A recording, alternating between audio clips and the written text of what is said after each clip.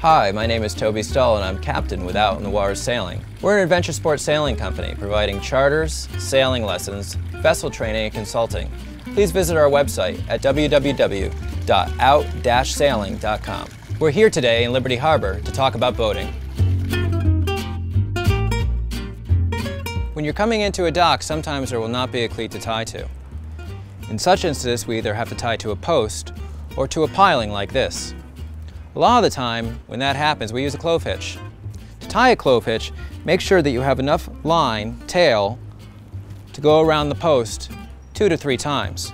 Wrap your line around the post or piling and take the end underneath the leading side of the line. Wrap it around again and make sure your end goes through that second loop. Now we're secure with the clove hitch.